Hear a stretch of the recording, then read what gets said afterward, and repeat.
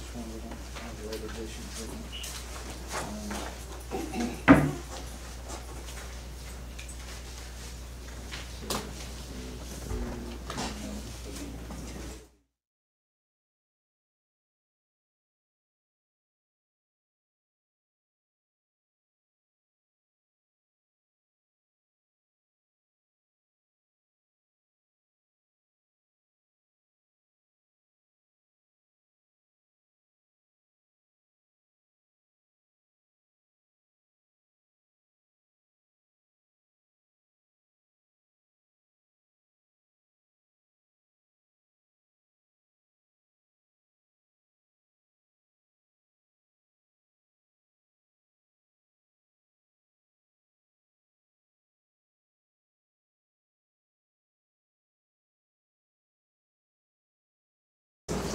All right.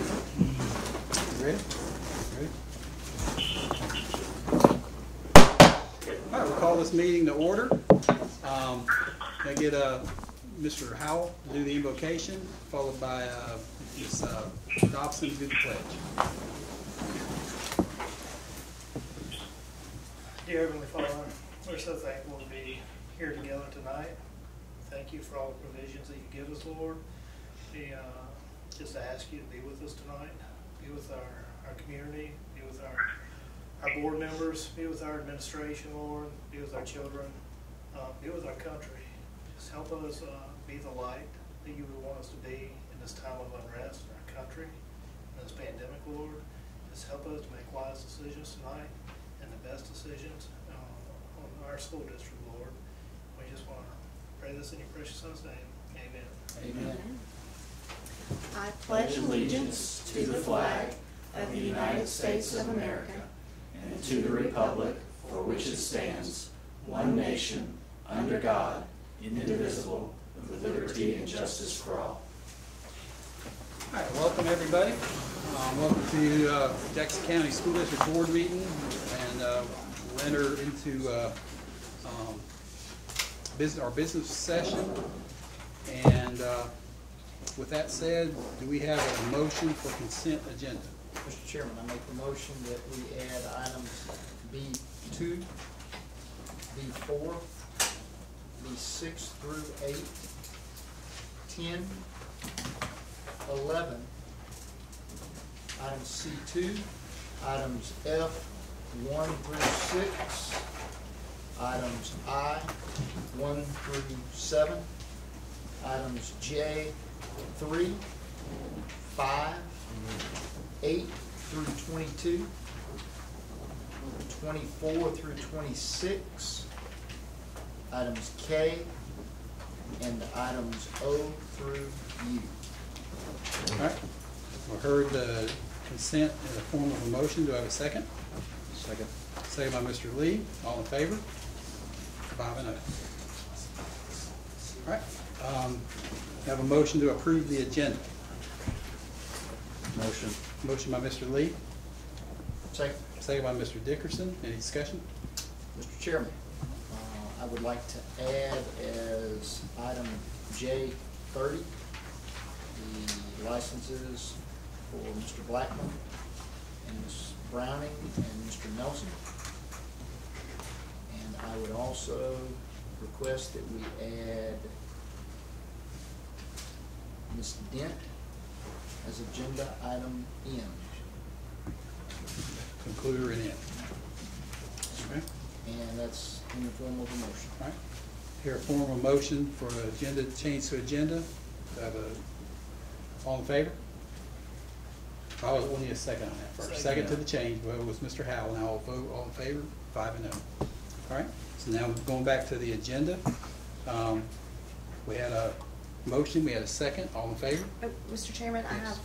I'd like to request also to amend item 7J7, which is our handbook approval, to approve with the edits to the policy references as noted by email dated earlier this morning on June 15th. Okay, so we have that in the form of a motion for Second. item 7J7.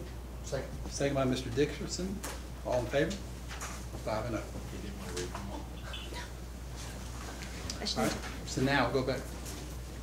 Mr. Chairman, I'd like to also add to amend item 7B9 to discuss rather than approve the request to enter into agreement for HVAC services.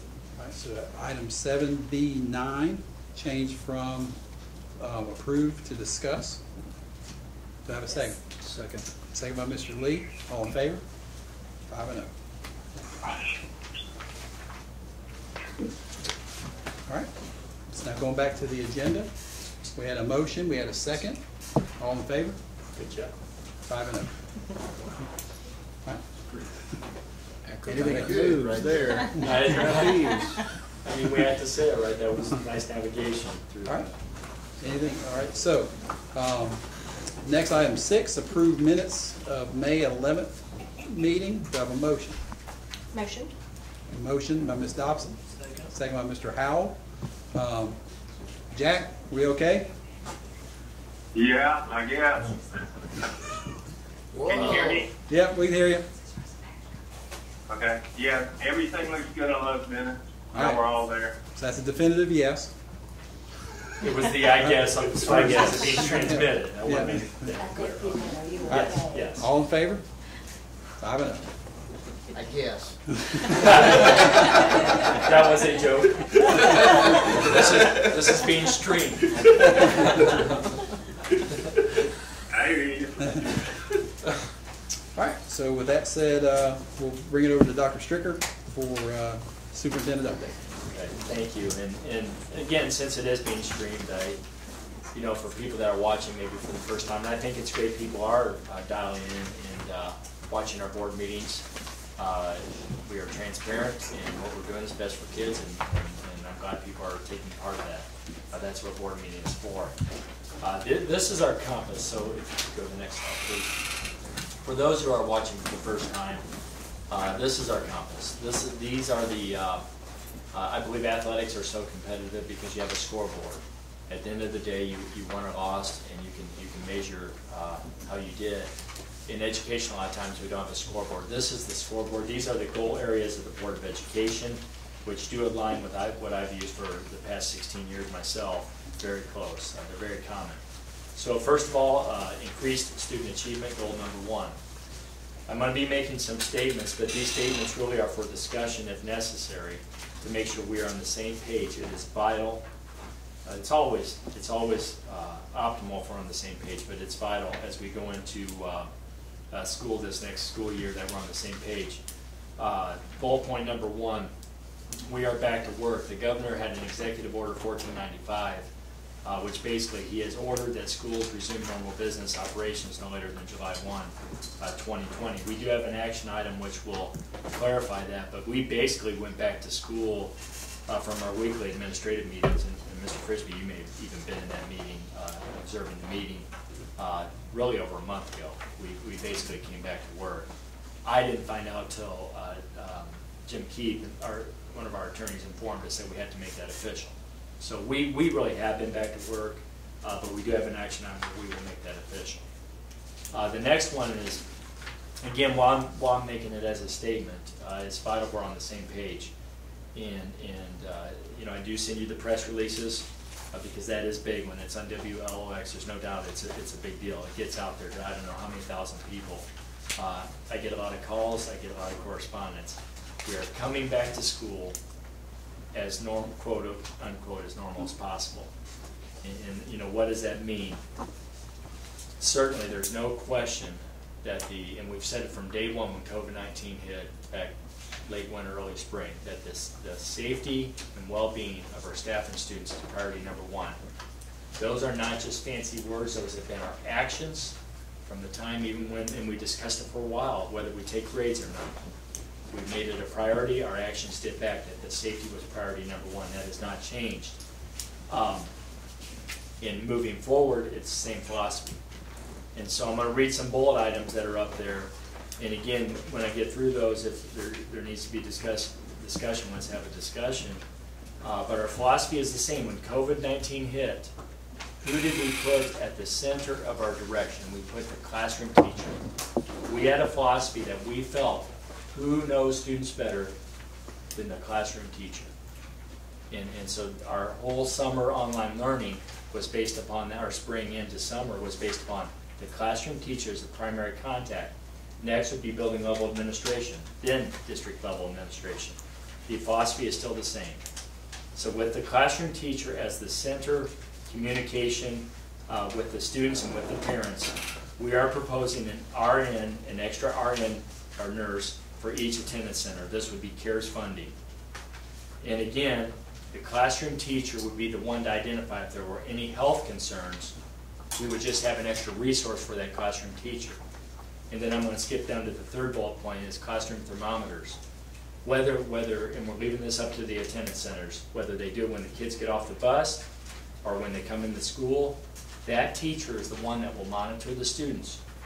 And if they need the resource of the RN, then they can contact the RN, but the teachers are the primary contact. On the curriculum front, for academic recovery, and Penny's going to talk about this here in a second, maybe expand upon it. We are looking at an additional $70,000 per school with $30 per student additional funding based upon enrollment. That is for academic recovery from what we could have lost during this time period where kids have not been in the classroom. And Penny may expand upon that. Extra cleaning supplies as necessary. Again, we're not going to just clean for the purpose of perception. This is my opinion. I just feel a lot of what I'm seeing is for perception. We're going to clean when the cleaning is necessary if we've identified, per the direction of the teacher, the principal, and the RN. People that know that, hey, here's a situation, we need some extra cleaning. So I want to make sure we're on the same page that it's not going to be a perception reason that we're cleaning. It's going to be targeted and very specific of why we have some extra cleaning when necessary. Regarding school buses, buses are going to pick up students. We had a thorough discussion on that, and right now we feel that it's tight the way it is to pick up, and I should know this coming in this presentation, we bus, what, maybe 6,000, over 9,000 students? You know, I will find that out. That sounds like a right number. I really believe it's around I think that's an 6,000 accurate students. It is already tight to get these students to class on time, to school on time. It would be very tight if we were to do anything additional out there with one bus driver, even with an aide, with a bus load of 30 to 50, 60 kids. And so we're going to bus as normal.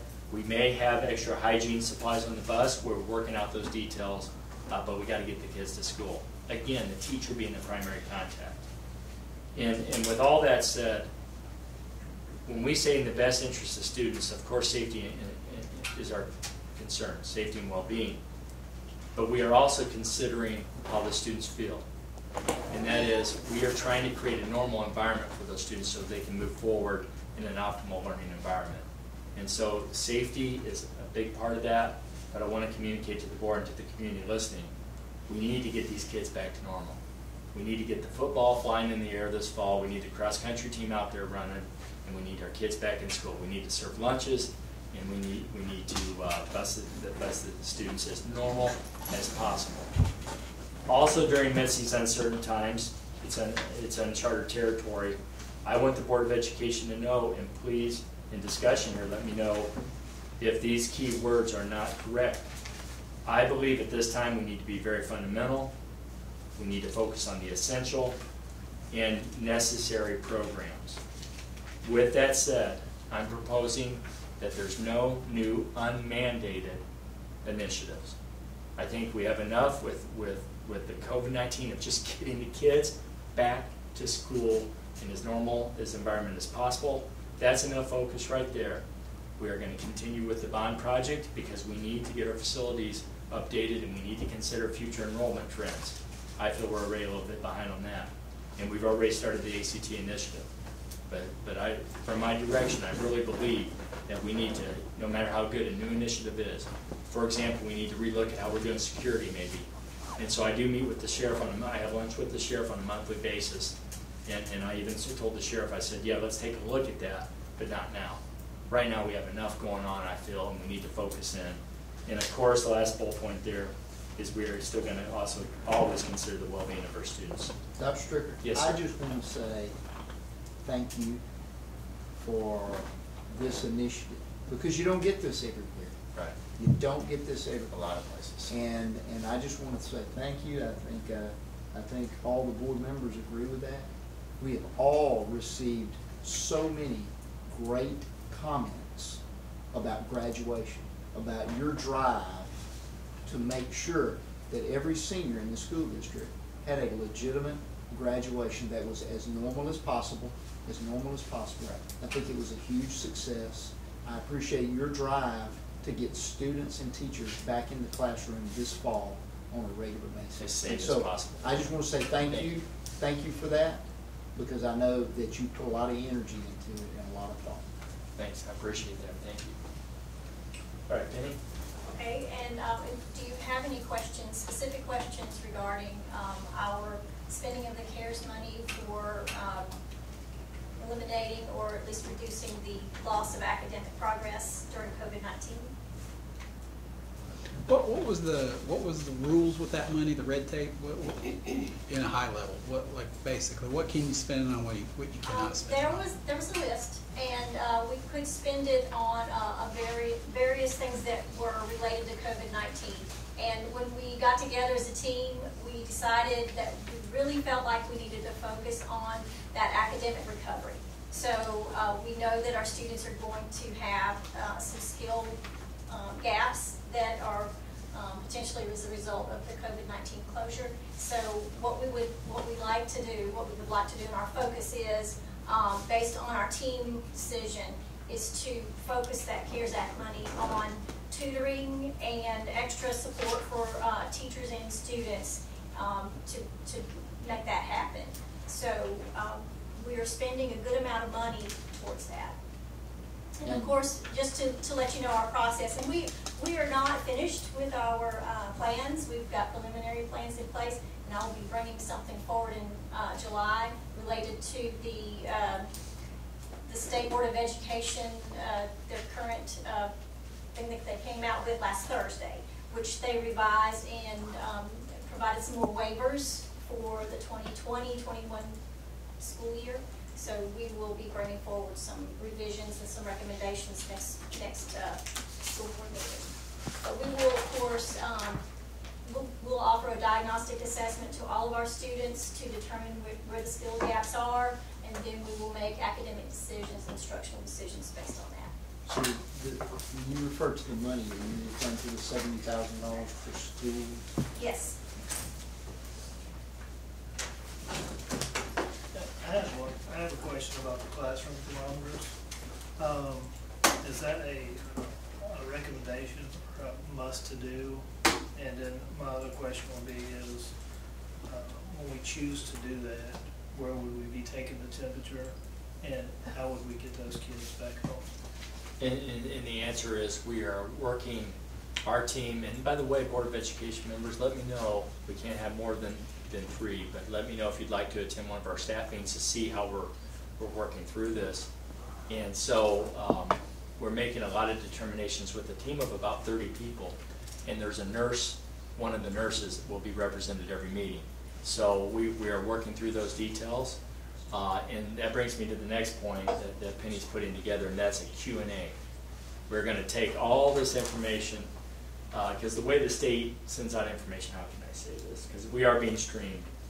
Sometimes it's very technical, and we're going to take that and make it into a very comprehensive Q&A, what parents need to know. That will certainly be one of the questions. So we are working through those details, and we will have a Q&A. Really, we needed this board direction first, because we had to move through this together as a leadership team. And so after this evening, we're going to be putting together a Q&A, and that will be one of the questions, I'm assuming. Penny, you want to add anything? That would be part of the proposal I'll bring forward next school board meeting. But do you know at this point if it is it a requirement to take their temperature, or is No, if what this we've is received so far are recommendations from a task force that was put together by Dr. Carrie Wright, and it's a document, and there are no mandates but just recommendations. And so what we have to do then is take those recommendations, decide where it fits into what's best, what we feel is best for students, and then make that recommendation to you, and then with your approval, we will move forward. Thanks, Penny. So it's not a voting item, but I will assume from, and I appreciate the comments that we're on the same page. And I'm not trying to beat a dead horse, but this is critical because unfortunately it's become political, and it's unfortunate that it is, but because it has become political, I need to make sure what we're planning and what I'm saying on the news and what I'm sending out is consistent. So we're coming back to school with these safety precautions, not only precautions, but processes in place. I want to add something to that. Just I found it interesting. I appreciate you inviting me to the administrator staff meeting. Some of the rest of the board may or may not have heard. You know, I agree with some of the comments that were made in that meeting where they talked about people want normalcy and they're ready to come back. You know, and I think they appreciate what you're doing as far as trying to keep it as normal as possible and safe. But I think it was an interesting statistic. I think Mr. Knight mentioned it, and I think maybe Ms. Tanner mentioned it, was when y'all talk about how many kids showed up for football for practice. Record amounts. I think it was 128 at East Central. Maybe not records, but it was higher than usual. I'm sorry. Van Cleve was in the 70s. I mean, you had a lot of kids showing up for practice wanting that normalcy back. Right. And, Graduation ceremonies too. Yep. So I echo what Mr. Dickerson was saying. I appreciate everybody doing that for the kids. I think that's extremely important. Okay, moving on. Positive educational experience. The goal is the same through the COVID-19, and that is even ahead of academic gain, we want to make sure we consider the well-being of the students. Another way to put it, for presentation's sake, is we understand that our staff and students are human beings. And if you don't have the well-being of a human being considered, and we are no different, if people aren't considering our health, safety, and well-being first, the hierarchy of needs, academic achievement is not that important as it is to us. And so that's another way to word our approach with positive educational experience. Sound financial management. Oh, and one other item. Ryan, going back to academic achievement before we leave it, can you go back one slide, please? In the agenda, do we have to establish a date? Or Laura, you may be as far as when we're back, or do we have to have a date established? Yes. So what date are we saying for that? So June 1st was when we were back. So there is an action item in the agenda. I'm not going to take time to look it up right now, but we will put June 1st in there for being back in operation. Okay, go ahead and skip to sound financial management. It wasn't a rocket science, if I may say, that when COVID-19 hit, and my wife and I on Sunday mornings we go for walks, and sometimes we'll walk the bridge and walk into Biloxi. And when we went from when we first moved here, seeing hundreds and thousands of cars and people, to no one, that there was going to be a financial crunch coming our way at the state, local, and federal level. And so we have been preparing and reporting on this, and we've been preparing ourselves for how we're going to meet this challenge. The direction from the Board of Education has been to use fund equity as necessary, and that's what fund equity is for. And again, since I know we're being streamed now, I want our community to know that our fund equity target is 12%.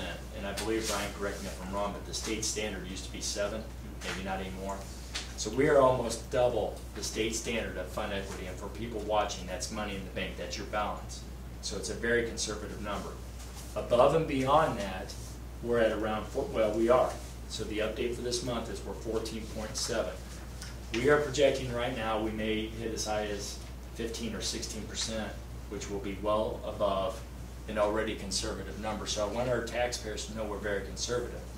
However, going into next year, and this is per the direction of the board, and I want our taxpayers to know it's still very conservative, we're going to use some of that fund equity because that's what fund equity is for. I do agree with the Board of Education. Nonetheless, though, we do have a plan in place. We've already begun working on how we're going to maintain, to the best of our ability, the 12% fund equity, knowing that we may go down to 11%. So we do have a plan in place. So Ryan's going to present on that, but you can see our current number is 14.7. For people watching this, 1% is about $750,000. And again, for people watching, that means reserve. It's money in the bank like your home checking account. It would be your balance. And so with that said, Ryan's going to present some numbers, and I just want to, like the academic slide, I want to make sure we're still on the same page. We don't have to vote, just general consensus. To give you an update just on the revenue side, I don't have much changes from last month. To me, that is good news. It's good news that probably what you saw last month and what you're seeing this month is probably the worst case scenario in terms of revenue projections. As Dr. Stricker mentioned, we're probably looking at about 15.5% to 16% fund balance to end this current fiscal year. And the budget preview that is on the agenda this evening is projecting an 11% ending fund balance June 2021. As Dr. Stricker mentioned, that there are some things that we are doing to try to address this, to alleviate some of the operational pressure. One thing that we've bantered back and forth is the school bus purchases, funding those out of the 3 mil proceeds that we received back in August. That was $8.2 million. Where that ties into the slide here is where you see debt proceeds, 3 mil, the $3,019,000. We would use some of those proceeds to fund our buses this year and possibly next year, because we don't know what next year's revenues are going to look like. That would still leave us with a good chunk of change to address some facility needs as it relates to repairs that may arise. With respect to the 16th section interest fund, Dr. Stricker and I, as well as some members of the leadership team, have spoken about using that to help shore up any operational deficiencies for FY21 and possibly FY22 and beyond. Right now, as you see, we've got $2 million there. It is not earmarked for anything. I've always presented it as an item that you guys can tap into for construction needs. But we may have to change that philosophy if our desire and drive is to return as normal as possible and not put our students and teachers at a disadvantage in terms of spending and resources. But that is, again, at your guys' direction. I think there's anything else I want to touch upon. Well, and this ties into the bond project, facility project.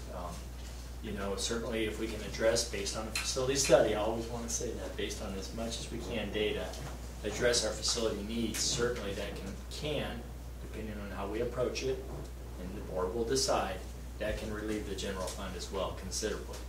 And so that's something else I'd like to add, that the community may not know that's listening. So. And one more point. I spoke with Jim Young late last week.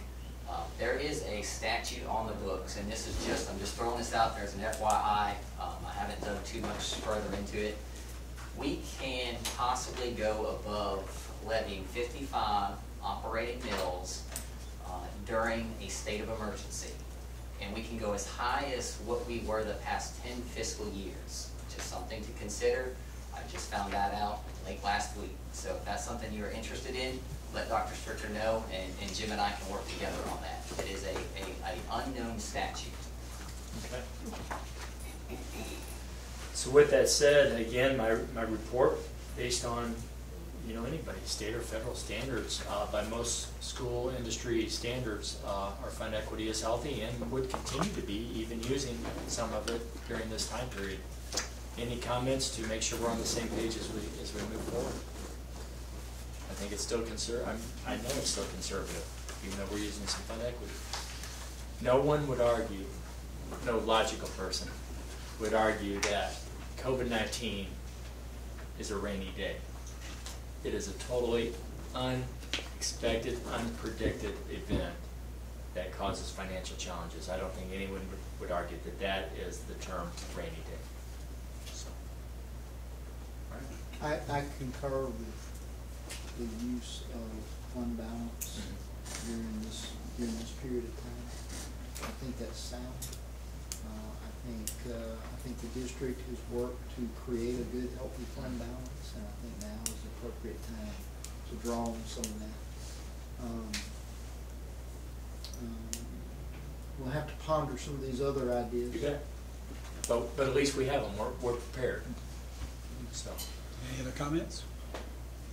I agree. I think you kind of hit the nail on the head. That's why we keep a rainy day fund. Right. You never know what's going to happen. No one can ever see that there's Right. going to be a No- pandemic. no one can argue But that's that's- same way with a hurricane. Even though you know a hurricane is likely to Right, happen, right, you never expect the big one. right. Same thing here. You never expected this, and that's why we keep a fund balance. Right. So I think good job. And I think it's good suggestions. And I'm sure we're going to be talking about this more as we go on. Okay.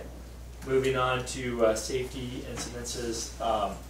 I don't think anyone would argue that, however, we understand we haven't been in school, even though we have staff working, that 98%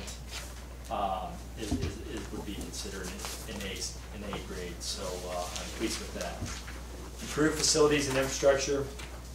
Tonight we're going to be discussing moving forward with selecting an architectural firm to work with as we move forward, which the first step in that would be a facility plan, a needs assessment that our whole plan is going to be based off. You can see under general procedure for issuing school bonds, it's been presented, and I will continue to present that. Anyone listening to the stream that is interested from our community, interested in serving on our committee, vision team, please contact my office. We're putting that together. I'm certainly working through the school administrator, same with Board of Education. And what we're looking for is certainly those people that want to take part, but we're also looking for those quiet leaders. We need those people. It could be the lady, the elderly lady that sits in back of the church that never says a word, but when she says a word, people listen. So we're looking for those quiet leaders in our community to be a part of this team, and not just to be a part to market it, but for input. So we are starting to put that team together. So you can see August, we're looking at holding a meeting in August. So we're starting that process of putting that team together. But we're going to begin the needs assessment, I believe, after this evening, upon determining an architect. And again, I'm excited about moving forward with the selection of an architect tonight as we move forward. It's not set in stone, but we are still, the consensus is a spring 2021 election. And I want our community to understand the reason for that is, again, I feel from the data that I've seen, but we're going to have a very thorough facility study done. But I feel we're already a little bit behind as we discuss some numbers that we saw with student data and growth in our community. Remember, this process takes time, takes years, and so I feel we're already behind. So I want our community to know that it's not that we're trying to make a big splash. We are just, we need to move forward with adequate and safe facilities meeting our enrollment needs. Is why we're looking at a possible, subject to change, possible spring 2021 election. And then the last slide, effective leadership.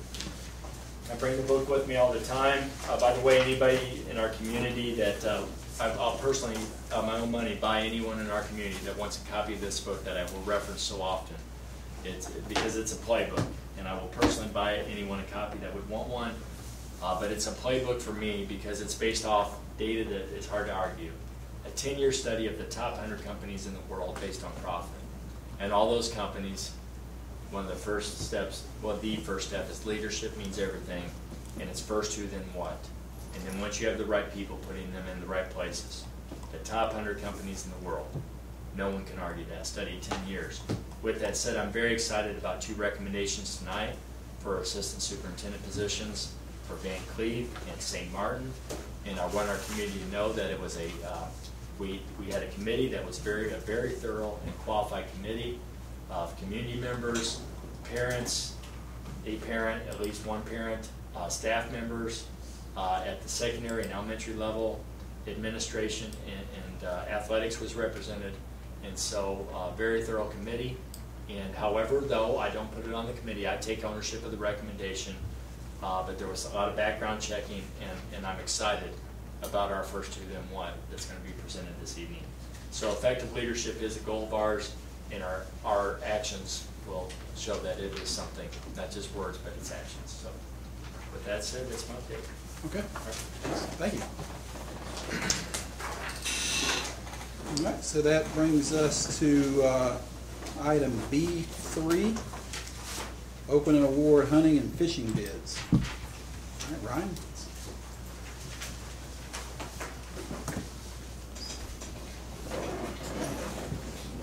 So this is 16.58 and 16.48.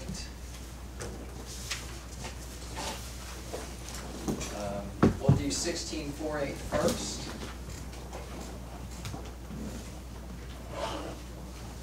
It appears as though we have the one bid. There's one on both, and they're the existing lessees, so. 16.48 has a minimum bid of $7 per acre.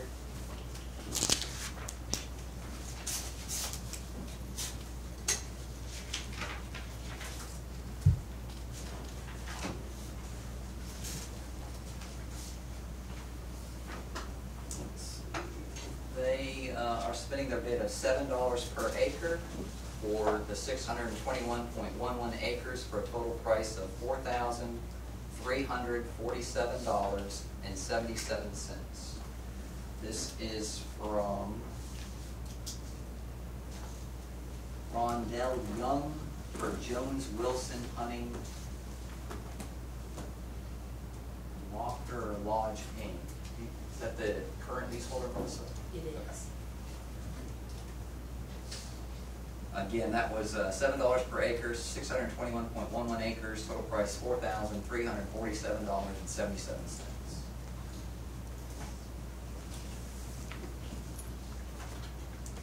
The other bid that we are opening this evening is for 16.58.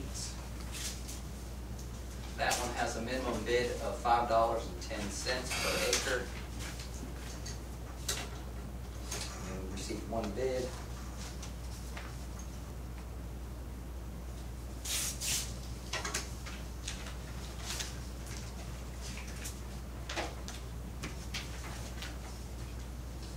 This bid comes in at $5.10 per acre for 642.4 acres. Total price $3,276.24. Again, $3,276.24 at the minimum $5.10 per acre. This is from J.W. Webb. Those are both our current lessees, and that's the minimum base is what they paid 5 years ago, so there's no change in rent. So we recommend those two. Yes. All right, so we have a motion to approve proposal 1 and proposal 2 for the bid tabulation, and this will be Rondell Young, current lessee, for $7 per acre, and J.W. Webb. Motion to approve Jones Wilson Hunting, $7 an acre, section 16.48, and J.W. Webb at $5.10 an acre for section 16.58. Okay, motion by Mr. Dickerson, Second. second by Ms. Dobson. All in favor? 5 and 0. All right, thank you.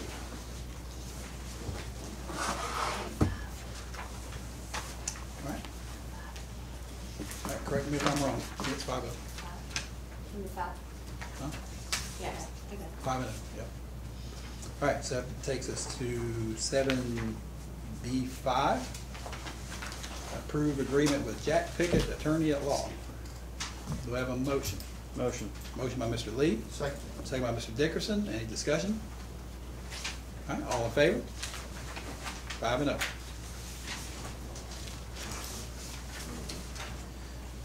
All right, that takes us down to item B9, which we changed on the agenda. Is discuss request to enter into agreement with Star Service Incorporated, provide HVAC. All right, so I guess I'm looking at Ryan, looking at Dr. Strickland. Ryan headed that off. I'll certainly chime in as necessary. Yeah, so do you want to talk about the process, selection process? Yeah. Is there anything in particular? A concern about it, and chime in board, is one of the concerns we had. I know in April it was on the agenda to put out an RFQ and to give authority to approve. Normally, I guess our policy has where we collect the bids and do the tabulations. So it seems like we have like a little bit of a conflict right here. So this is an RFP, so it's not a sealed bid like let's say the waste management services, where you have set parameters of what your expectations for the scope of work are. So the waste management is on the agenda this evening, and that one is, okay, company XYZ, we want you to come to East Central Lower 2 times a week serving 8-yard bins and give us your best price across the district, and here's all our other schools. This was much different. Basically, we went out to these HVAC companies and said, we are looking for a preventative maintenance plan, and we're looking for some service call coverage. You provide us what you're proposing as our PM plan for all of our units district-wide. We felt, as leaders, assistant superintendents, that we needed to step up our maintenance program as it relates to the HVAC units we have out there. We felt like we are expending a lot of resources chasing fires in units that have really failed us. And our maintenance guys at each of the 3 attendance centers who lead those departments and provide the HVAC intermediary between the district and our HVAC company have said the same. Have said, guys, we don't believe these units are being serviced like they need to be serviced. The problem with us taking ownership of that and then turning it into like a sealed bid process like we did with waste management is we don't know what our scope of work should look like. We don't know the frequency. We don't know what we should be doing with each one of these units. So we turned to these HVAC companies and leaned on them with their expertise. Provide us what your PM program is by unit type. So we received these submissions, large binders. We went through them. We had the HVAC guys, the maintenance guys on the committee. We had the assistant superintendents on the committee. Dave was on the committee to provide some control support with what we had going on at St. Martin. And it was really just, we needed to figure out what kind of PM plan we needed, and we relied on them and their submissions. And we talked it over. We considered price, certainly. And we engaged the company that the committee felt was best positioned to provide the most comprehensive program we could afford. And that's what it came down to. So it's a little bit different than a sealed bid where you're just saying, give us your best price. This is a little bit different. When you have an RFP, it's more than just price. You have parameters that you use, and we use 5 of them to score them, and we interviewed the top 3. So that's our methodology and kind of what our thought process was going through the whole thing. So, you know, and I understand that we went into it where we didn't know what we wanted, and I get that. And the board has struggled for many years with really having a facilities manager who works for the district, and they understand, they get it, they understand air conditioning plants, they understand plumbing, they understand roofing systems, they read blueprints, they manage projects. I understand that. We just don't have that person. We don't have that person on staff. I believe we need that person. We don't have them on staff. I get that. So I understand why you did what you did. You didn't know what you wanted to buy until you went out there and talked to folks. But at least myself, I think we missed that next step where you sit down and you talk to all of these folks, and then you figured out what you did want to buy. And we didn't put it down in a document and then put it out to all these companies to give them a shot at providing that service for some dollar value. And then let's look at all of their proposals, let's follow our policies, let's open them in here, let's evaluate once we did know what we were actually wanting and what we were asking for. So that's a more consistent approach with, I think, the way we do everything else and the way we buy everything else. Yeah. That's my concern.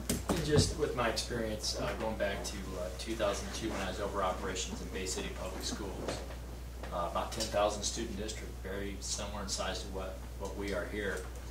At that time we went out and we were looking at a large scale energy management contract.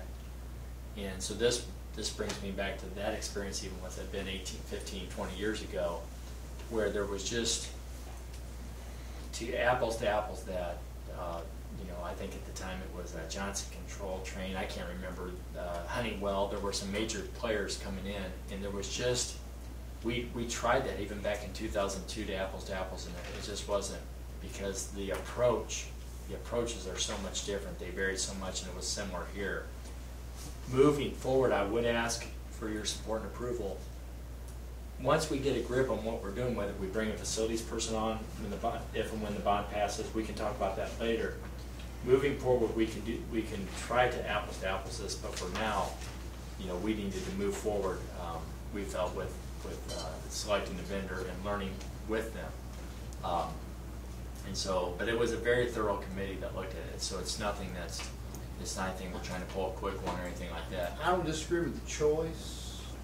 I don't even disagree with the process. Right. I just feel like we missed a step, and here I sit on a Monday night in June, and I'm being asked to buy something, and I don't know what I'm buying. And that's where to be blunt, I would ask that you trust us, that we do care and are very thorough. And I will say this, I've been here 6 months, and one of them, I and get I've that. shared a lot of it, one of the top concerns I've had has been HVAC. I mean, more than I share with you as a board member. And Believe so- me, you know, Ms. Tanner, we had it was awful start of school last year. Right. So I'm not saying that Right. it's not a concern. But I think it puts the board in a bad position where we're being asked to buy something and we don't really know what we're buying. And so I'll just say that. And let me add just a couple of notes here. Last week we had a board meeting in here, the AC was not working. I know that they've had volleyball tryouts and there's no AC in the gyms. And so, yeah, HVAC is a huge issue, and obviously we've got mine and we need to move forward sooner rather than later. But, you know, I can appreciate completely Glenn's concern and wanting to understand, because And I we're do just too. very concerned board about when it comes to especially huge expenses. I But appreciate that. But for this, the note that we have here says July 6, 2020 through August 5th, 2020. You want to explain that, right? Yeah, that's the summer preventative program. Should be 27 days, Monday through Saturday is what they're proposing to have. 8 technicians, 8 hours a day, 6 days a week, rotating throughout our district to get as much PM work done as possible, prioritizing those units that need it most. It just comes down to time. You know, we're running out of time. When you start something like that in July, really you're losing half your summer. We do a lot of things over the summer, whether it's waxing floors, painting buildings. If you remove the month of June, you remove a lot of opportunity there. And so what we talked about is come next summer is we would engage a new contract that would start June 1st and allow that company to do a proper 8-week PM program over the summer where they can address all the units. If we've got the funding to do that. And so that's what our long-term plan is. Okay, so I think that's part of it. There are just so many questions, and I think it was just due for a real good, thorough discussion today, maybe. Oh, no But doubt. so the next paragraph that we said, the next paragraph said the district presently pays $335,000 for labor to the service company. So what period of time was that amount of money for? That's a one-year term. So that was over the that full was, year? July 1st, 2019 to June 30th, 2020, and that's labor only. Okay, okay. That's what we were trying to understand those numbers. Labor only, I want to make sure, but. Yeah. So are we being asked to buy a short-term contract from July to August with, looking for Star Service to do PM for an additional $148,000? No. And then we would continue with our year-long contract with the service company for $335,000? No, sir, that's not what we're proposing. We're proposing that we allow that contract with the service company to last June 30th, Okay. and that we utilize our service company from July 6th through to August 5th dates to provide the PM program, and concurrently, they're going to provide the service calls coverage for us. At that time, we can reevaluate and see, do we like these guys? Kind of almost look at it as a probationary period, and if we do, we can engage them for the remainder of the academic year for our service calls. So I think what would help you, Mr. Dickerson, is presently the service company, they attack the preventative maintenance work at the same time they're trying to work in service calls. So if like for example, today, my office has a brand new HVAC unit. It's 79 degrees in there today. I had to go to the service company, to that individual and say, hey, what's going on here? We just replaced this last week. Why are we having issues? He has to stop doing any preventative maintenance work he's doing here on the Van Cleve campuses to go address that issue as well as 2 other issues that are above, my request. So that means during that time, no PM work's getting done. Oh, I'm not saying what we're doing now is good. I'm not arguing that. I'm trying to understand what I'm buying. It's a preventative maintenance program. It's the proposal. I think maybe that would help you to send that out. It's basically we are buying a certain number of man hours is how you could look at it. 8 individuals, 8 hours a day, 6 days a week, 27 days total. Whatever in the letter there, I notated what those man hours come out to. That is what we are buying at $85 per hour. So what happens after August 5th? I don't have air conditioning repair? No, That's what he was just saying. There's 2 different things going on here. You have the preventative maintenance, that's one piece of it. You've got the service calls, which are an entirely different piece. It could be an entirely different service tech team. So you have this team of 8 individuals doing PM work over the summer for that 27 days. And then as service calls arise, they're going to send more techs to our campuses to address all those service needs. It is almost like 2 different divisions servicing our district at the same rate of $85 per hour. Did we do this PM program last summer as well? We did not. Which it is a big goes back piece to kind of they're maybe. trying to do it simultaneously, but they just don't have the manpower to do it It simultaneously. hasn't been done properly, I'll just say that. Right, Leave it right. at that. Well, and that's part of what a preventative maintenance program does, is get you ready to, Yes, Mr. Knight. yeah, to Certainly. deter all those emergent situations, so. You've been around since before we had the service company. You were there the night that we entered into agreement with them, over there in your library. So, did we ever take on the role of PM for the district during the service company contract? Didn't we have some kind of a plan where we were going to do PM? And change filters and so forth? But in the original contract with the service company, our maintenance men were responsible for changing out the filters. Yeah. And so, Have we our gone away maintenance from guys that? did, no, well, we went away from it when we gave this like 6-month contract with the service company. You know, when we did that? Yeah. In that contract, they were to do the filters. But up until that point, our maintenance staff was supposed to change out the filters, which they have been. On, at least mine have, I can't speak for the other ones, but on a consistent basis. Okay. And we had a really good tech with the service company, so I was blessed. Right. We haven't had the HVAC issues that some of the other centers have had because my tech was so good. But I think one thing to help you understand is, right now, we have a guy on site from the service company that stays here 8 hours a day, and every time we have a problem, he goes to fix it. What he's saying is this company will spend whatever PM for the month of July, and then after that, there won't be anybody on site. We'll have to call them if we have a problem, it's $60 for them to come out, and then $85 an hour to fix it, and then they'll leave, and then we have another problem, we're gonna call them back, and they'll come back again. So there won't be anybody on site. So there is no, okay, we're gonna pay you $300,000 to have somebody on site to fix air conditioners the rest of the year. It'll be on a call-only basis. Was it your opinion that we had some slow time when we had somebody on site 8 hours a day? No, sir, it wasn't. No, my guys stay busy with our air conditioners most of the time. So at this call rate for 8 hours a day for similar service, what will that equate to? What will we wind up The break-even point? paying? Yeah. So I mean, I don't so know. they're going to charge I us think $89 an hour.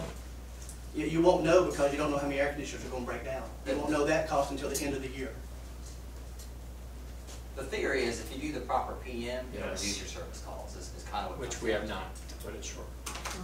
And Our approach has been putting out fires, not the word preventative maintenance. I will say this. That's why we're approaching it this way. So When we is that- interviewed the final 3 firms, and we told them we have an on-site tech at each attendance center, they were in shock. They could not believe we had that many problems here in this district that we would require 3 full-time on-site techs to address repair work. All And three, that's- all three. All 3. So, if I'm hearing this right, what was going on in Van Cleve, you had a tech that was doing the proper PM, and so you had less issues, or you had just as many issues, but he was just there to take care of it. He had a great tech. Now, I guess I'm trying to understand, because you said something that kind of concerned me was we do the PM program, so like they do a thorough PM program, and then when it's over with, we don't have any techs on site. We have to make that service call. I have to call and say, hey, we got a problem. And I'm assuming they got to report within a certain amount of time and come to the site and fix it. So I guess the theory is that if we do this PM up front, that's going to have less issues during the time. I'm pretty certain. And Van Cleve was a model for that, I guess. It's just like at home. Just like at home, if you didn't change your furnace filter, or not furnace, your air conditioning equipment, but yeah, it makes a difference. Or your car or anything else. So, I was, since you involved me in this conversation. I did. I was not of the same opinion, personally, and neither was my HVAC guy. I think preventive maintenance is going to help. You're going to have less, but you're still going to have a bunch of, it's a lot of buildings, a lot of air conditioners, a lot of people. It's not like your house air conditioner. And the preventive maintenance is going to help, but I told Ron, I said, please call me at the end of the year, and I'd like to say I was wrong, because if I am, it'll save the district money. But I don't see where it's going to save the district money, and I don't think personally it's going to be as quick a service. But that was my personal opinion based on my experience with it. But I've never been under a situation where you have to call to get somebody to come out. I've always had somebody right there that I could see in. And we were trying to do preventive maintenance not in 1 month or 2 months, but throughout the year. And it is, like you said, it is hard. You got one guy who's doing preventive maintenance, then he gets a call, he's got to leave that and go. But he's got all year to do that too. He doesn't have just 2 months, to do the preventive maintenance. But, so let's talk for a minute what wrong equals. Okay. So we're going to pay 148. So our normal cost is this contract with this service company, which is, we put it in here $335,000 for labor. So wrong equals $148,000 plus $89 an hour plus 15% markup for 3 technicians for 8 hours a day. That's 2,000 man hours a year per head. That is $614,000 plus the $148,000 for the PM. We're not So- proposing that they would be working 3 technicians $8 an hour. See, it sounds like each one of those vendors don't know. that bid on this, but each one of those vendors even were completely surprised that we had 3 full-time technicians and still had so many issues. So they're not anticipating full-time hours for 3 people on this. And I'll say, just from experience as well, Mississippi Power Company has contract statewide service with Star Services. There's no HVAC systems in-house, no HVAC technician in-house other than our own preventative maintenance. And Star Services covered from Escatawpa to Gulfport, and they did very well, and it was efficient for them as well. And that's a facility full of maintenance people. So that cost is just labor for the service company. So all of the units that we buy that may not go out because of your preventative maintenance plan, those may not have been needed to be purchased. So does the $89 an hour plus 15% markup include parts? No. No. So it's the same. But it's not additional. Well, that was why I asked Mr. Knight if he had any Spare kind time. of dead periods in the guy that was working 8 hours a day. And I think he indicated that he really didn't have a we'll lot have to some do. occasionally, but for the most part, he's pretty busy. I mean, to me, the question would be is, how many issues do we have over the district this past year? And if we don't renew the contract, we can compare that to moving forward this year to see, have an estimate to say, maybe this isn't a good idea. But I don't think you'll know that. I mean, these people are on site and they were doing work all year to say, oh, they had 20 preventative maintenance issues at Bankley, and we had 30 at St. Martin. And keep a track of that moving forward this year to say, oh, well, we only had half that many as compared to last year, and we had people on the ground.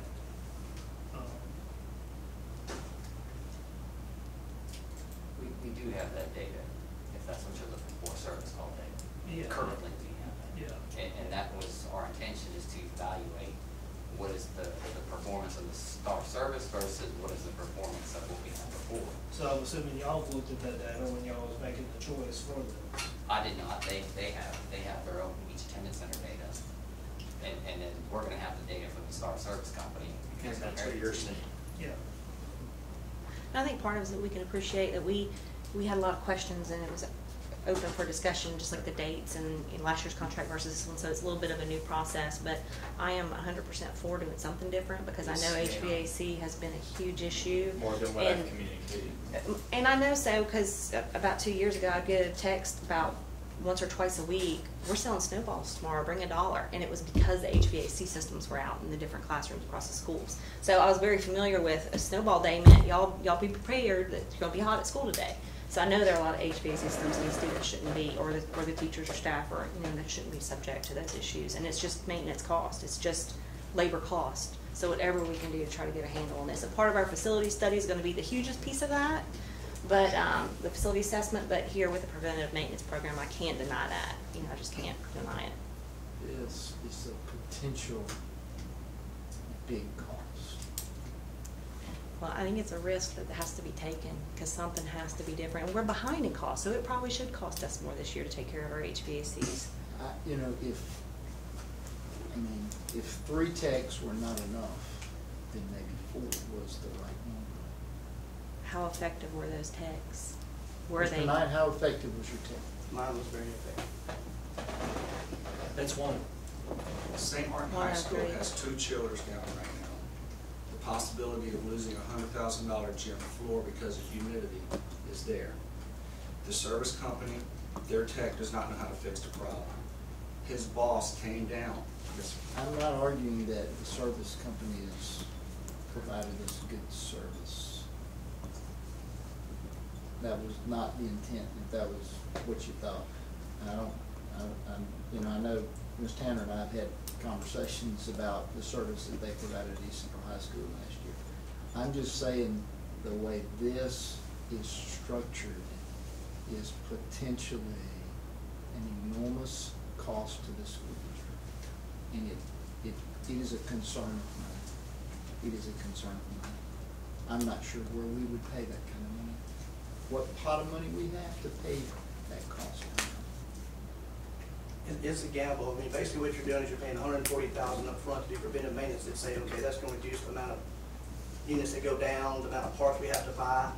But the original contract was $335, whatever. So you basically got a $200,000 difference right now. So what you're gambling is we're not going to spend $200,000 for the whole year across the 3 attendance centers to keep our air conditioners going at $60 just to come, plus $85 or $89 an hour, plus 15% markup.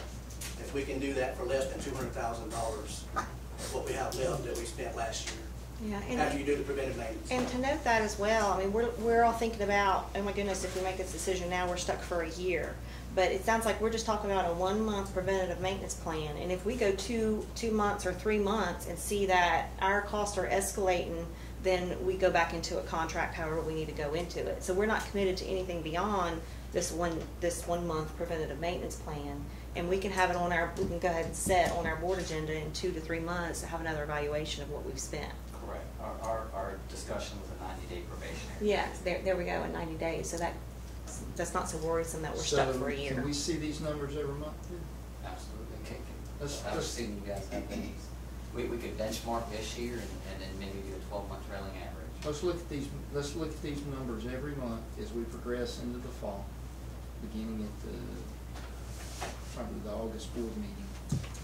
That's a good And idea. let's see how many hours we're trending in addition to the $148,000 Right. That's fair. Thank you. And I would like to, well, let me just say this, add on to what Mr. Dickerson said, I'd like to see it compared to the, how we've done things in the past. Like, Mr. Knight brought up a good point, that $200,000 mark is your buffer. I kind of want us to benchmark it against last year's or historical. That's fair. Historical data, see how we're doing on it. But I guess overall, the concern I have is, and Mr. Dickerson brought up a good point earlier, is I guess this is why when we're developing a plan like this that affects the district, the board needs a little bit more info on it prior to a board meeting. I mean, the only thing we had was in April, just saying, hey, y'all, we're going to go look. Y'all are going to go look at a contract and do what's best for it. Or you said you basically you want to go look for a service contract, and you wanted the authority to go approve it, to have approval for that. We probably need to be a little bit more involved as far as Updated. yeah, just updated of what's going on. That way, I'll take ownership. it avoided all this at the end. So and so, like Mr. Dickerson said, let's have monthly updates on how we're doing. And if it looks like it's not working out, let us know what we need to do. Next year, if we decide to enter this thing into a year next summer as we approach it, like say April time frame, that's probably when we need to start having the discussions, just to keep us in the loop on what's going on, so we avoid this confusion when it comes time to a board. And Mr. Bisbee, that $200,000 was just labor. And that's not the, Thank you. we have to buy our own parts. Good You need to clarity. compare apples to apples. That's a You need big to say care. the 200,000 plus That's huge. the amount of parts we had to buy in addition to that. Would be nice to That's see what related that to total cost was last year. Their service The fees parts. plus the parts that they have to buy. Yeah, understood. Good point, Troy. Understood. Okay. Thank you, Ryan, for your work. You put a lot of time in, David. I'll take ownership of the communication that needed and should have taken place. All right. So, So at this point, I would like to make a motion, move to approve the request to enter into the agreement for this service date through July 6th, 2020 through August 5th, 2020. all right, we have a motion by Ms. Dobson. Do we have a second? Second. Second by Mr. Howell. Any other further discussion? All right, all in favor? 5-0. All right. Thank you. All right, that brings us item 14, approve open claim dockets. Do I have a motion? Motion to approve. Motion to approve by Mr. Dickerson, Second. second by Mr. Lee. Any discussion? All right, all in favor? 5-0. All right, that should bring us down to Construction.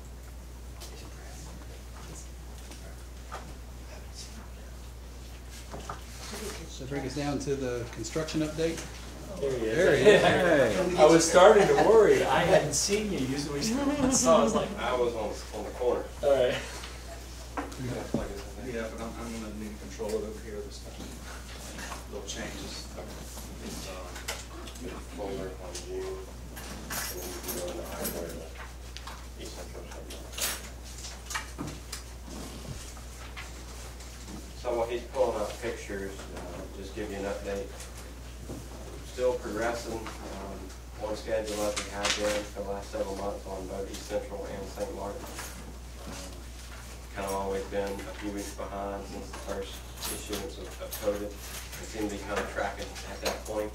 So still think there's a chance that we can make that time up and be open and be turning them over in December as we had originally scheduled to. So we've got OAC meetings tomorrow here on site and talked to the contractor today. Neither one of them led me to believe that they have any major issues or outstanding items to discuss. So we'll just go to June. And what we'll do, just as practice of what we even just talked about as far as communication, we're still relatively new working together. When I send those updates out to you, that gives the percentage of a project completed. If you know of any concerns, that would be a good, so it's systematic. So I don't get to a board meeting did I not update everybody? When I'm sending those updates out and you read, hey, this project's this percent, if there's concern, let me know, and that way we can get that communication going. A little bit of a different process this time. That looks like East Central, is that what you opened there? Yeah. Goodness gracious, these pictures are huge, Brett. Sorry. Does it get any bigger? Well, that's looking through the classrooms. I can't see the date. All these pictures are in June. I can't read exactly what date. 6/3. Okay, so that was June 3rd.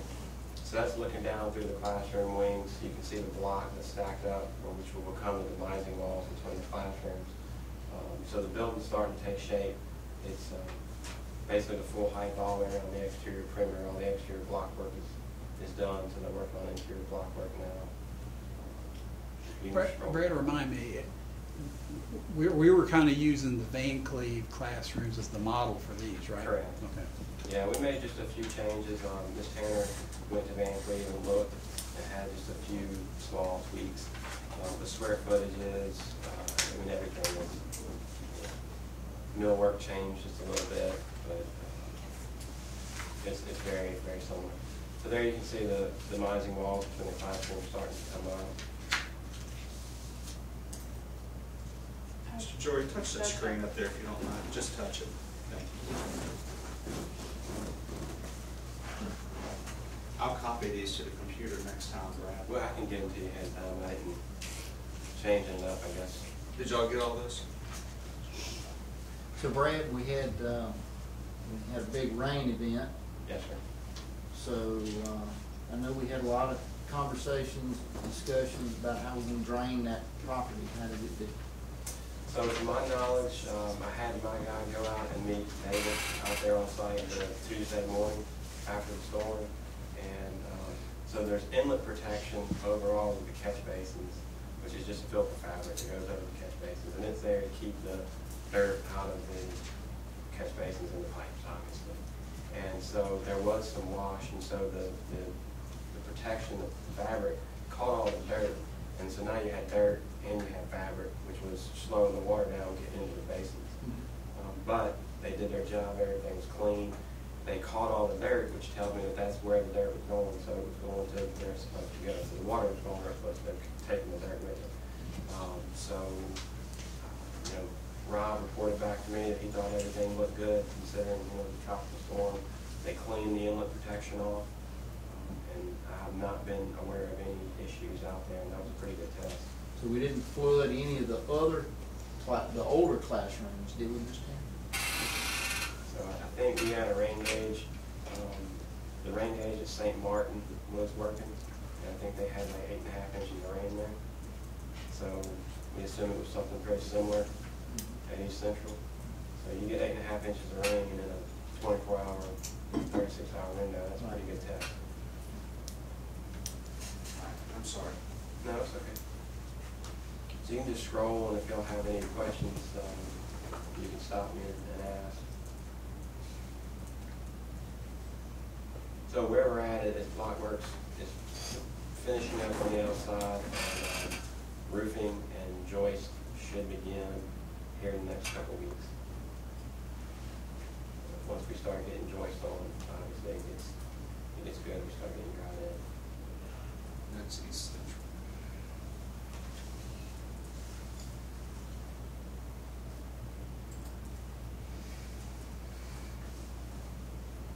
So St. Martin's gotten a little ahead of them, a little ahead of East Central now.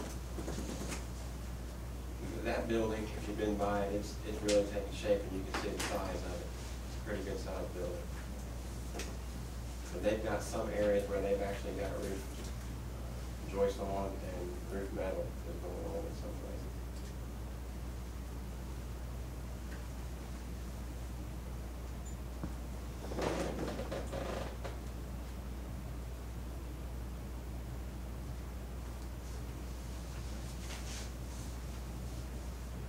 See there's some of the roofs starting to go on. Give me another picture.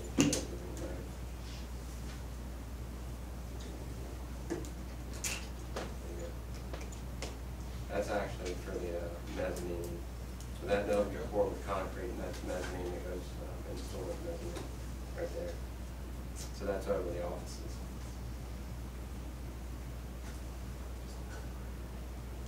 So all in all, moving along well.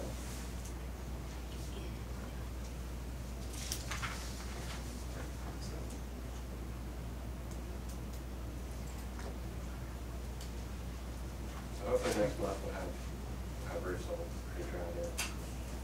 Any updates on the, unless there's any questions?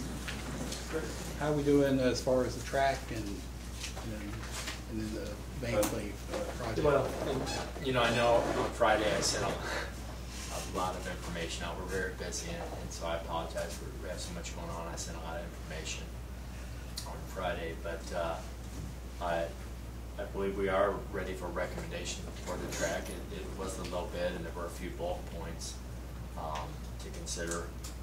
And so I believe we'll be ready for recommendation in July, for the July 13th, is that the day? July 13th board meeting. So if anybody has any questions, you know, I believe the last time it was bid, hold on, we get 1 second. $1.2, $1.3 million. Yeah, I have it right here. East Central be able to have a track meet this year? That's why we need to keep it moving, so we have a track meet next year. Here's some points to consider. The original budget was $900,000. The only bid a year ago, though, was $1,349,810. So that's important to know. There was one bidder, and that was the bid. And so the lowest base bid among the 4 bidders, we had 4 bidders this time, was $1,253,455. There are a couple of alternates for a thicker track surface, or we could add an extra jump pit if we decided to. But I am recommending that. And so with that said, I will go ahead and say that if we were to move forward, because it is over the budget, the original budget, which was a year ago, by the way, and things do change, but I would want the board to know and people listening to know that our remaining construction fund balance would still be $1.7 million.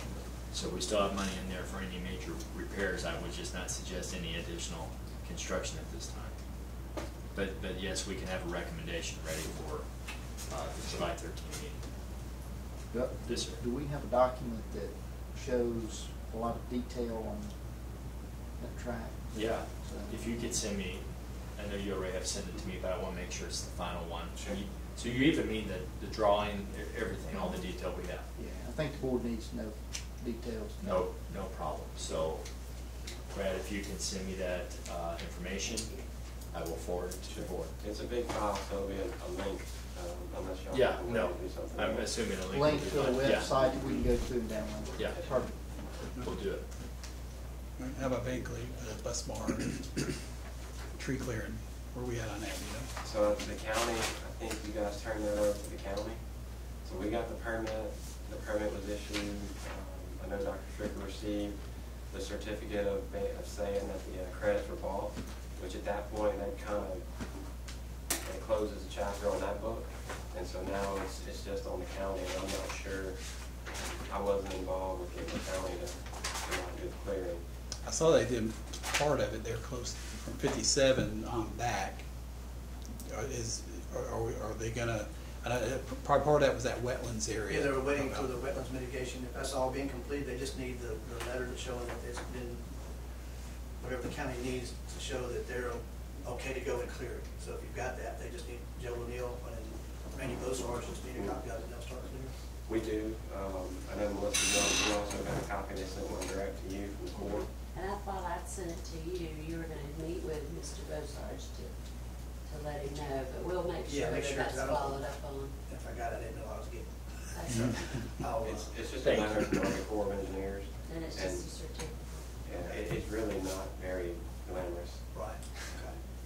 You know, it's not some get out of jail free pass that you would expect to show somebody. It's just a letter.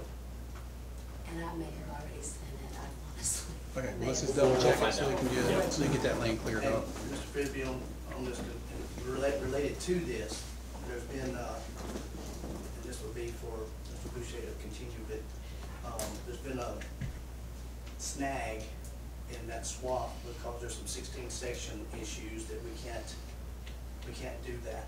So I think it can be worked out, but Melissa can share with you that we can't just do the kind of thing, 16 section land.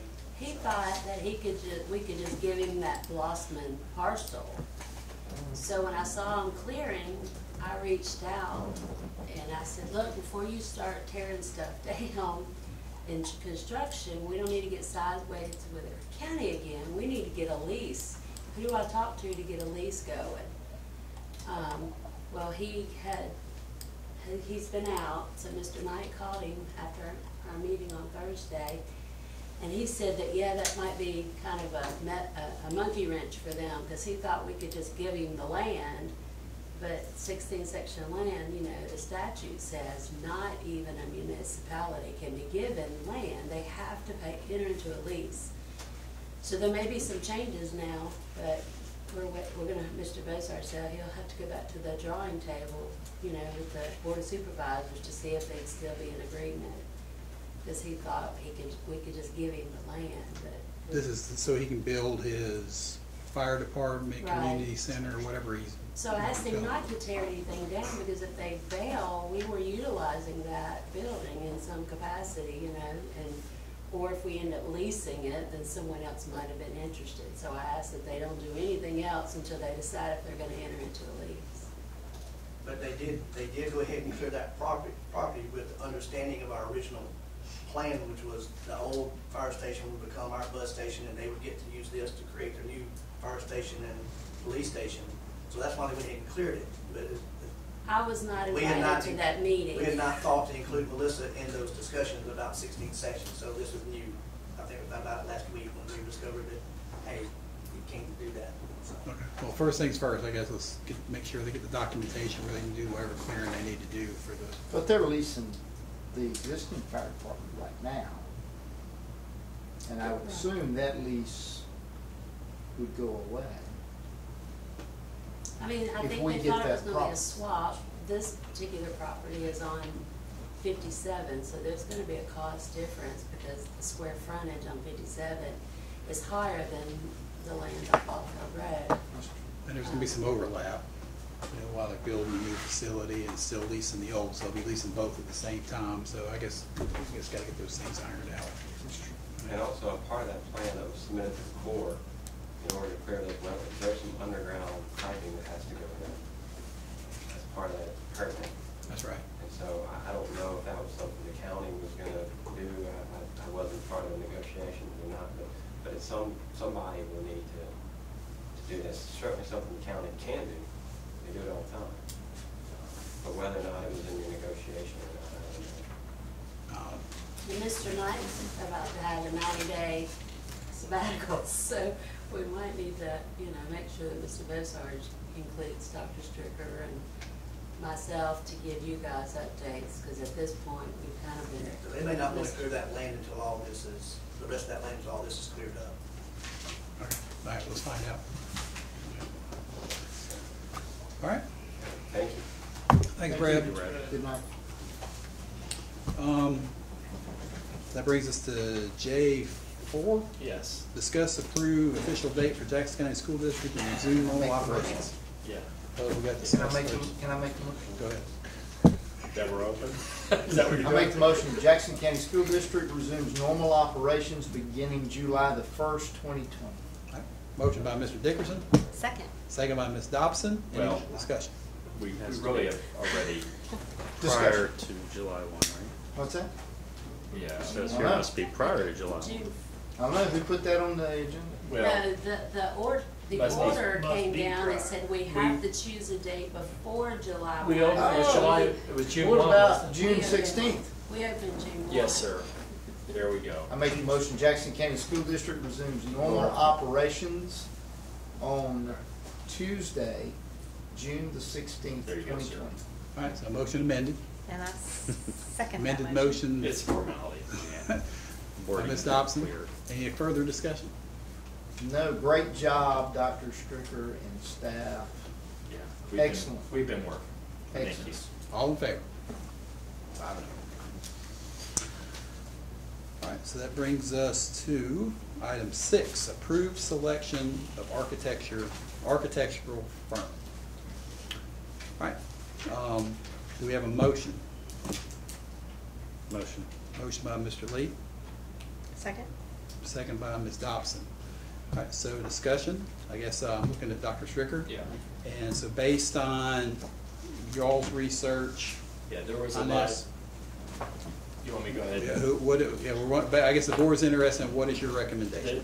Well, first of all, it was a tough decision from when we originally began looking at firms. And Ryan, thank you for all, and David, all the work you put in on the background work. Even narrowing it to 3 vendors was not easy. And then we saw the 3 presentations, and you witnessed it. It was not, people in our community got to see the discussion, which is a beautiful thing of transparency. It was not an easy decision. In summary, when I reviewed the information and the additional information that they submitted, I was breaking it down in terms of, in reaching my recommendation, a facility study was a leg of it, the actual architectural services, the ability to assist for me, and this was more mine, and I said it last week, the ability to assist with the marketing and the demographic study, and then location. Location was a factor. It didn't weigh as heavily as the other 3 that I just mentioned, but it was a factor. And so considering recommendations and past experience, and the presentations themselves, in this order, you are who you've been and the work you've done. And then considering the presentation itself, the follow-up information that they presented to us, my recommendation is the same that I mentioned, I believe, Amy, when you asked me last week, and that is, when all conditions, it was a very tough decision, and I did consult with my staff. But when all conditions are very close, same when I interview internal candidates for a position compared to someone from the outside. While I've only been here 6 months, why wouldn't I go with someone I worked with that's done a good job? So with that said, I do recommend Machado, Patano. I think I said Brad last week, but I do recommend their firm to be our architectural services moving into the bond project. Okay, all right, thank you. Any discussion? All right, so I would recommend, if you have any comments, maybe you thought about it offhand, like after the fact, or if you have any concerns, I would recommend sending that in an email to Dr. Stricker so he can forward that to the group pending the vote. All right. All in favor? I had a motion, had a second. All in favor? 5-0. Just to reiterate, the first phase of working with this firm is going to be that facility study. So I will be sitting down with Brad this week and discussing how we're proceeding with that. So I just want to make sure we communicate that so we're on the same page. All right, so that brings us down to Number 7. 7. Approve Jackson County School District 2021 Student Handbook. Do I have a motion? Motion. Motion by Mr. Lee. Second. Second by who? Mr. Dickerson. Any discussion? Yeah, I just want to reiterate that this is the item that was amended prior to the board to say it's pending the policy revisions. Right. As noted. In the minutes, I'll say to approve the student handbook with edits from email 6/15/20, and then I'll make sure I put those edits into the minutes. Perfect. Okay. Just want to tell y'all thank you. Thank you, Brian. All right, thanks, Brad. All right, all in favor? 5-0.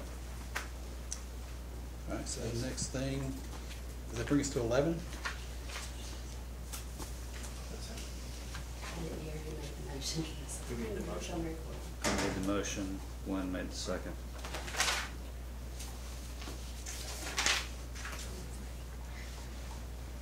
So next, I think is item 11. Approve Van Cleveland. That was on on consent. Was that on consent? Okay, Yes. that's fine. We'll go to Which one Coke is and great? Bang. Coke and Van Cleef. A lot of excited folks. How did that ever happen? Long story. I'll be interested someday over a Coca-Cola. I mean, they were the last holdout. Yeah. I'd like to hear the All story. deals with money, right? All deals with money. Right. Coke returns to Van Cleef. I think there's a lot of happy folks out there. All right, so that brings us to item 23. Approve new job descriptions for payroll agent and purchasing agent. Do I have a motion? Motion. Motion by Mr. Howell, Second. second by Ms. Dobson. Any discussion? I had asked for some clarification Yeah. for, I perceive that this position is going to be the position that gets the board where we need to be with state auditors. Yes, I sir. thought it appropriate that we put specifically that language in the policy. We will add that. So can I amend the motion to adopt the language in what I sent you in last week? All right, so we have a motion to amend. The purchasing agent job description. Okay, motion to amend. Do I have a second? Second by Mr. Howell. All right, all in favor? 5-0. Now going back to the original motion to approve. Any other further discussion? All in favor? 5-0. Okay. All right, next is item 25. Approve new job description for band tech assistant. Do I have a motion? Mr. Motion. Murphy, I I think have that on consent. I Yes. put that on consent. Is that appropriate? Oh, was that on consent? Yes, it was on Okay, consent. all right, I forgot, I didn't mark it 25 on and mine. 26. Yes, sir. Okay. All right, so that's band, that's our, both of our band techs That at is the correct. school districts, all right? So Good it thing should for our be on band program. 27. Around 27? All right, item 27, approve policy revision to policy GGBA, salary scale administrator. Motion. Motion by Mr. Dickerson, Second. second by Ms. Dobson. Any discussion? All right, all in favor? 5-0. All right, item 28, present approved new policy GGA, assistant superintendent salary scale. Motion. Motion by Mr. Lee, Second. second by Mr. Howell. Any discussion? All in favor? 5-0. All right, that takes us to 16th section of land, item 29. 29C. Approve, is it Georgian? Georgian, is that what it is? I think, Gorgon. Georgian request to approve and to enter into a non-disturbance and recognition agreement with Family Dollar. Do you want me to explain? I do. I said it 3 times. I haven't seen, this has something to do with the It's the Fred's building. Fred's building, yeah. And Dollar General was looking to move in. Family Dollar? Dollar General. Family Family Dollar. Dollar. Family Dollar? Family Dollar. They're looking to move in, but they only want part of the building. Well, they don't want the current lessee to forfeit the lease, and then here they've moved in and they're kicked out. So they've asked that we enter into this non-disturbance, which means if the lessee did default on the lease, that we would still allow them to remain on the property. And I guess we would offer them the lease themselves, or Jack said that there's a bank, you know, probably a bank involved because of the size of the building. There's probably a lender involved as well. He has spoken with Bill Cheney, who is our attorney at the Secretary of State level that manages 16th section. He said these are all over the state. It's very common. So the board would just, we're asking the board to agree to allow us, because Family Dollar refuses to move in unless we at least give them some assurances through this manner that says if this lessee walks, they're protected. Let me repeat back to you what I think you just said. Okay. So original lease was with whoever the parent was of Fred's. And they still hold these? Jones Brothers built it, and he was also the lessee. He was the developer and the Okay. lessee. Fred's just rented from him. So Jones still has the lease and he's still paying us? This board allowed them to assign it to Gorgon, so he is now the lessee. It's called Gorgon Van Cleve Inc., I think, or LLC. So he has the lease. He's gonna allow Family Dollar to move into a portion of it, and he's gonna try to get someone to also lease the other side. Right. And so this is just an assurance for Family Dollar that if we move from our current location, we're not gonna move into your building and then lose our spot if you decide to get rid of this 16-section lease. So this is just an assurance for Family Dollar. We really are not in their reach at all. All the discussions, all the business will take place with the lessee unless he defaults. Then they have a right basically to have discussions with us through this non-disturbance, that we're not gonna boot them out. Sounds good. This is all legal, like you said, it's all been checked out? No. All right, so, I have another question. So underneath it, it says non-disturbance for Dollar General. Shouldn't that be Family Dollar? It's just the name of, it was a Freudian slip, that's just the attachment, what I call the attachment.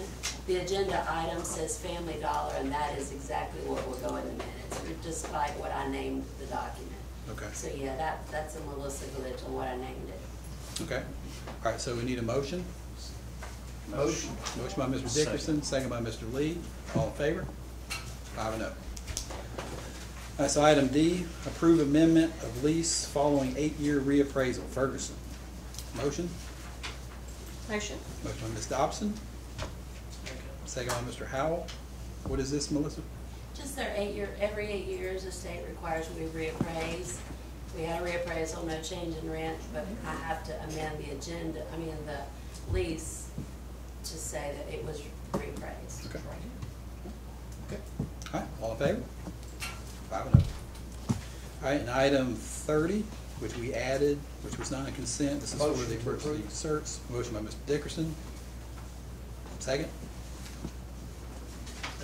Second by Mr. Howell. Any discussion? All in favor? 5-0. All right, that takes us to item N, approve license educator recommendations. Motion to approve. Motion by Mr. Dickerson. Second. Second by Mr. Lee. Any discussion? All in favor? Hang 5-0. on. Did you mean to get L? Wasn't under consent. Y'all wasn't under consent? No, it was K and Oh, it O. was. Oh, yeah. All right. But I think you're gonna. All right, we'll go back to L. Yeah. I was listening to Mr. Dickerson. I'm sorry. L's important to me. All right, so L. There's a lot of time invested. Oh, I understand. Yeah, you're right. There's a lot of That's time right. invested We in left L, it- and we I've already left it talked off for a about L. reason. That's right. We left it off for a reason. All right, so item L. All right, do I Because have a it would be the motion? last item. Motion. Motion by Mr. Lee, Second. second by Ms. Dobson. Any discussion? All in favor? Oh, Do we have these two gentlemen, are they here with us Yeah. tonight? One of them, Todd Boucher is here, which will be for the assistant superintendent for Van Cleve, and David Baggett could not make it. Again, both these gentlemen, their character is unmatched from the reference checking I've done. And Mr. Baggett is working hard at his current position. He had some discipline hearings this evening, and I respected that. He certainly wanted to be here. Mr. Boucher is here, and came very highly recommended. Where he's leaving, they will miss him, and we're very blessed to have him. So thank you for being here this Welcome. evening. Would you like to say a few words? I know that I have super big shoes to fill. That's all I know, because I've heard a lot about Mr. Knight. You know, part of the reason I think that he hired me is so he didn't have to worry about learning a new name. 'Cause Todd. my name's Todd also. But in all seriousness, though, I'm excited about this opportunity. I've been in the same district for 19 years, so definitely looking forward to a change, but And you live here? lived in Van Cleve since Katrina, so it would be nice not to have to make that long trek every day. So, but thank you. Well, So, to make it official, all in favor? 5-0. Well, now welcome. Yeah, right. That was key. All right, so that takes us to consent. All right, do I have a motion to approve consent agenda items and consent? Motion. Motion by Ms. Dobson, second by Mr. Howell, all in favor? 5-0. Do I have a motion to enter into executive session? motion. Motion by Mr. Dickerson, Second. second by Mr. Lee, all in favor? 5-0. All right, thanks everybody for attending. Good night. 39. I'm excited.